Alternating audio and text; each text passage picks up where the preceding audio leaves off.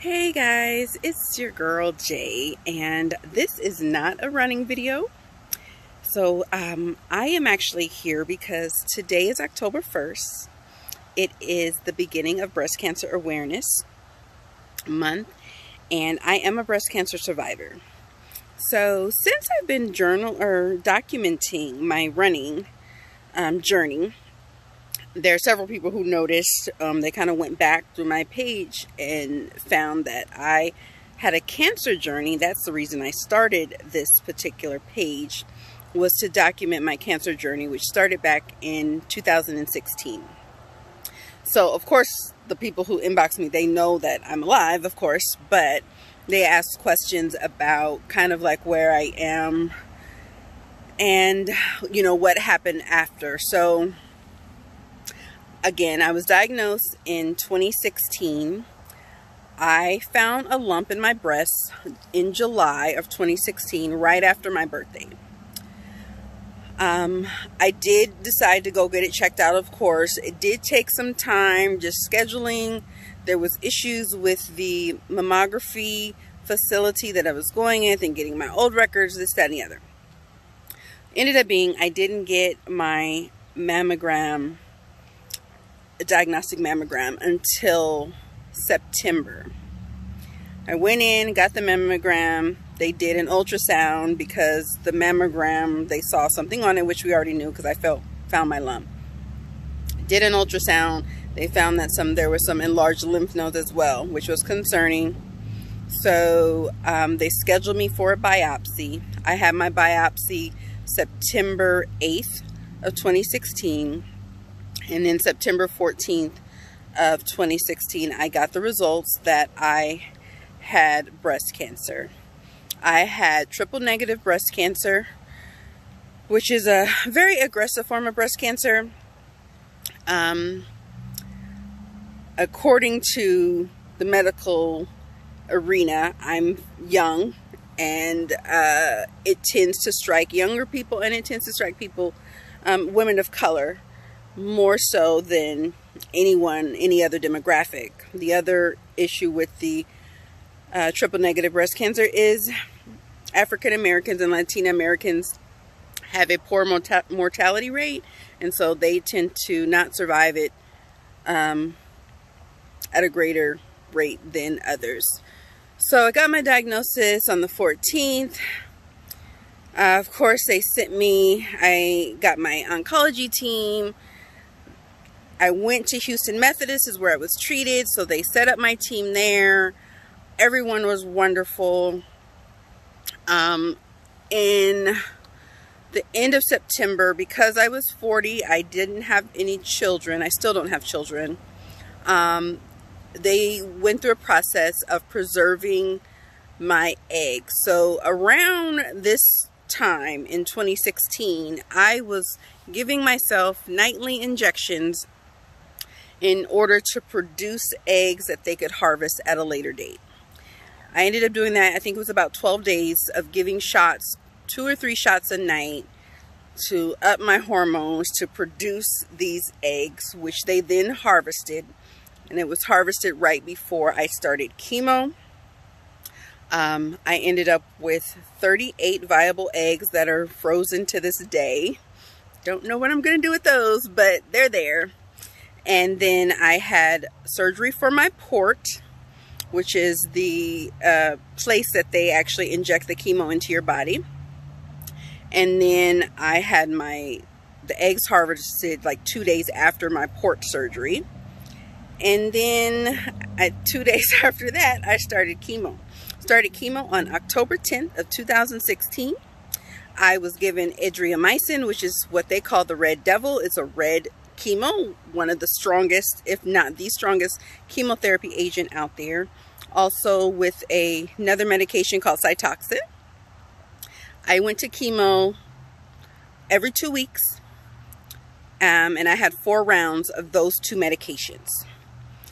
Then I was set up for 12 weekly chemo sessions with medication called Taxol. So just to catch you up to speed, started on October 10th. My hair fell out at the end of October.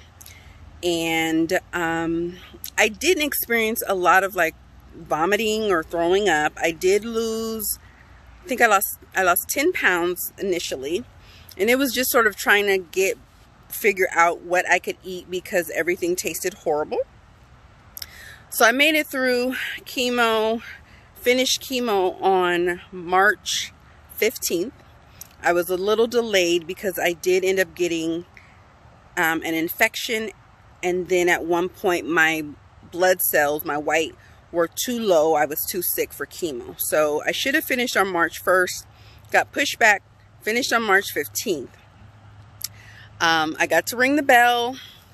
I want to say I was happy, and of course I was, but I was so literally exhausted from everything that my body had been put through over the course of those 5.5 months, 5 months or so.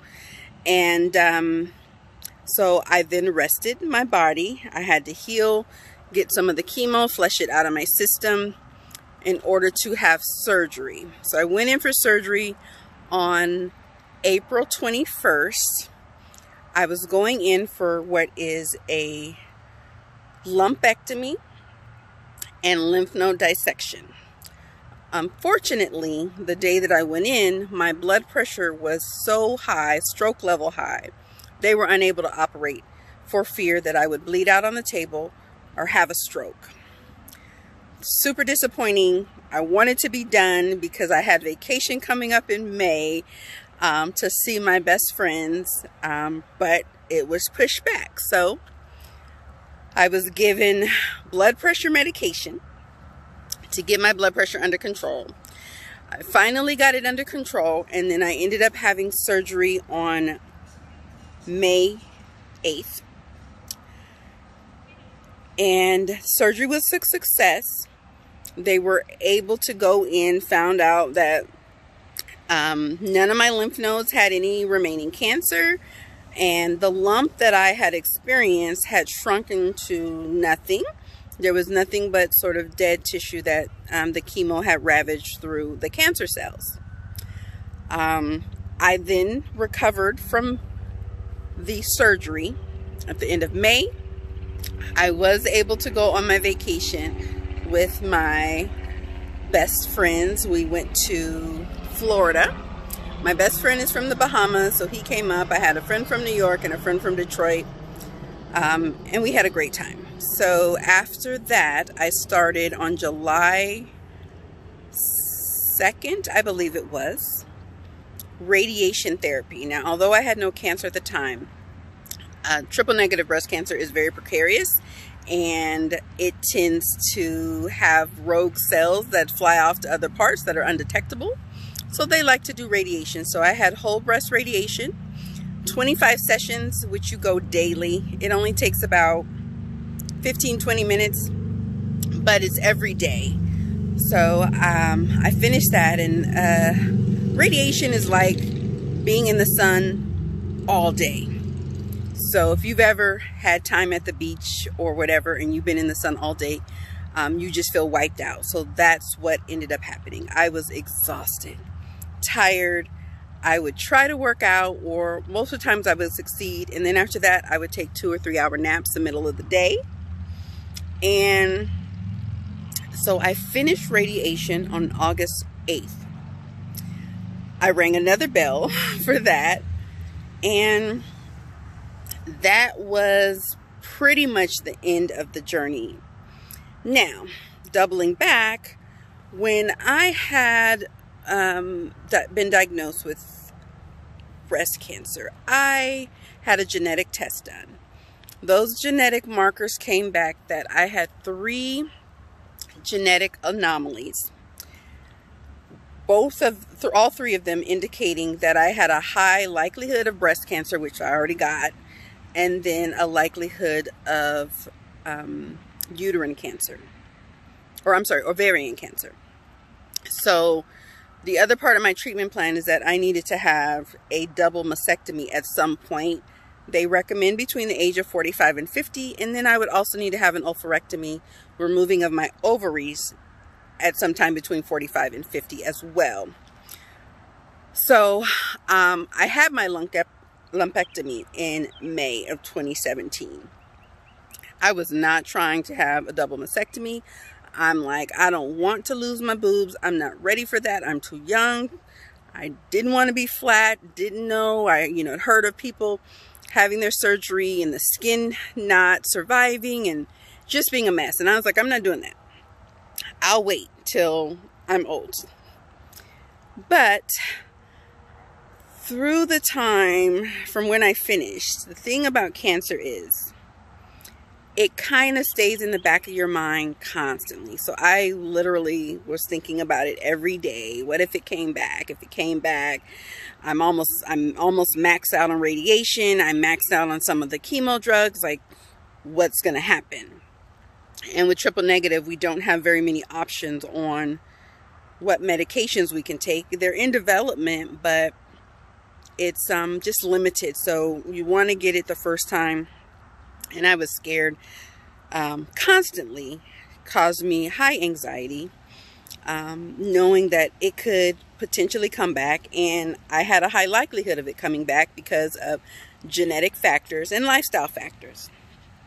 So it just kept weighing on me. So I decided before I turned 45 that I would have the double mastectomy with reconstruction.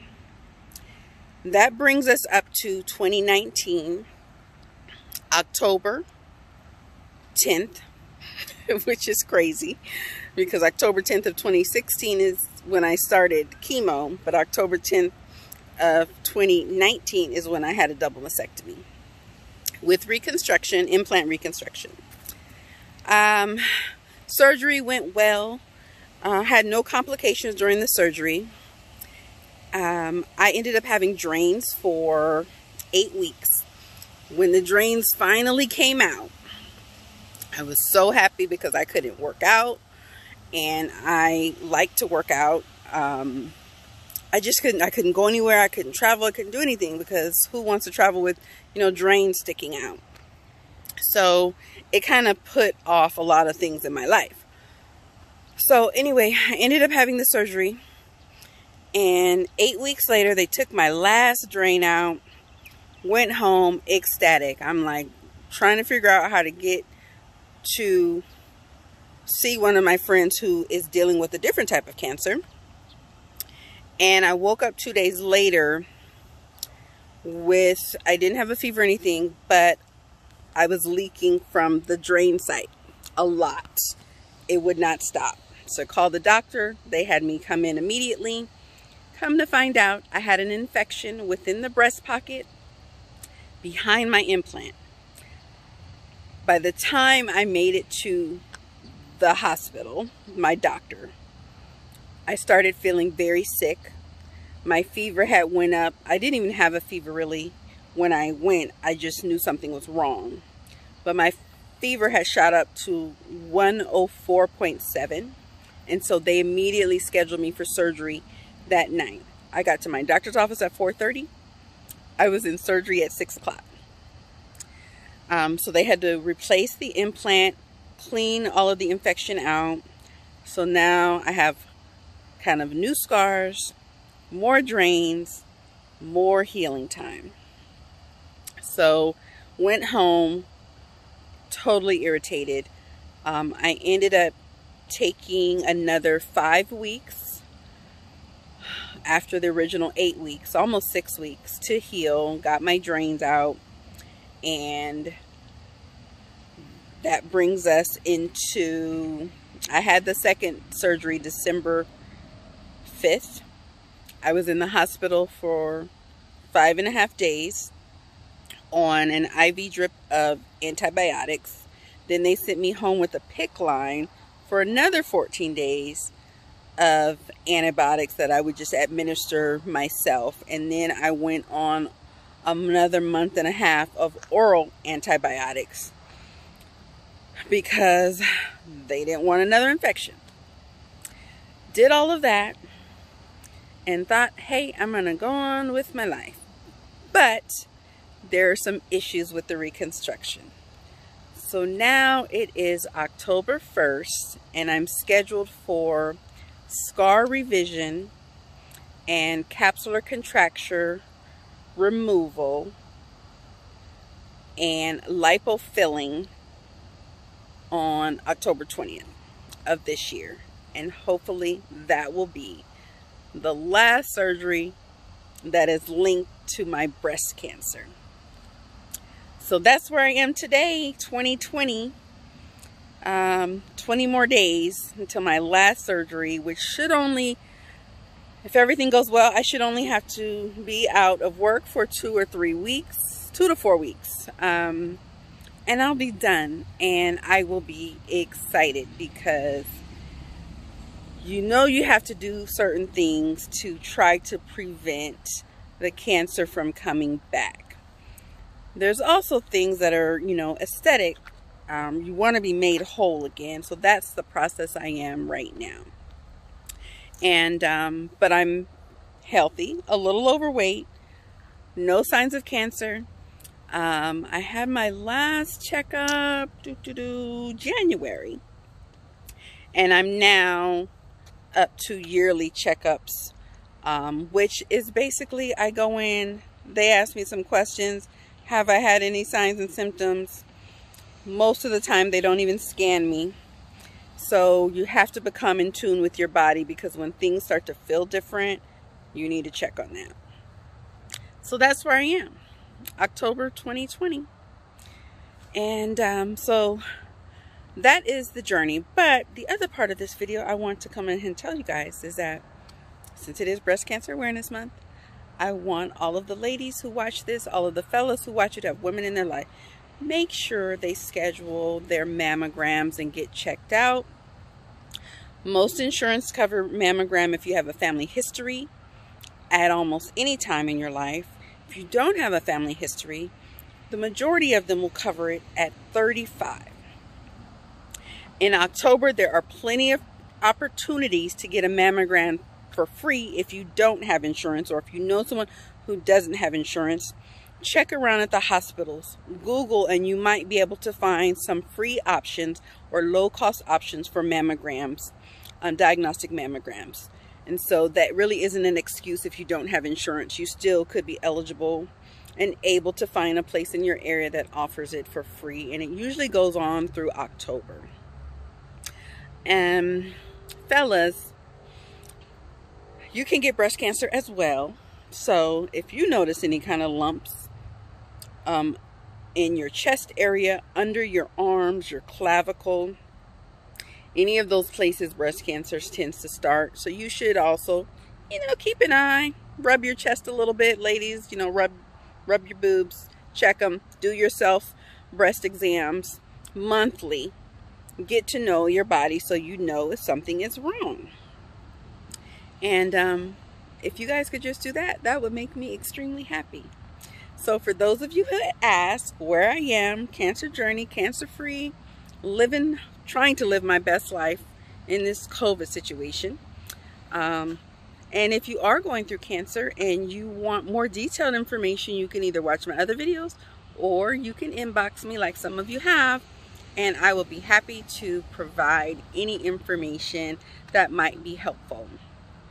I also have a blog which is called Postmarked from C, like postmarked ed from C.com, and I have blogged about some of the processes and things that I went through on my cancer journey.